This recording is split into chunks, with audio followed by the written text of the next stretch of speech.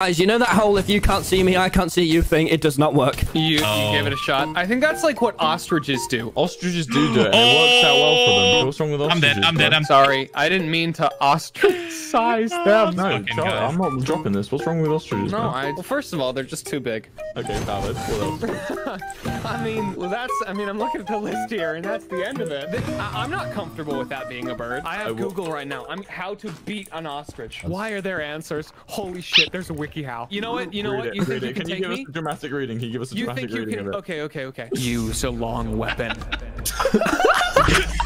If you are forced to defend yourself against an ostrich, avoid close quarters combat. Keep as far out of reach of its legs as you can. Use the nearest, longest object that could be used as a weapon. There's a side note here. If you have a gun,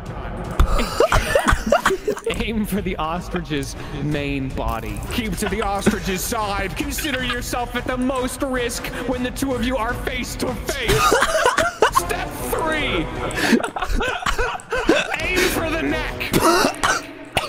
Consider this to be the ostrich's weakest body part. Strike it where it is most vulnerable and least protected to defeat it quickly.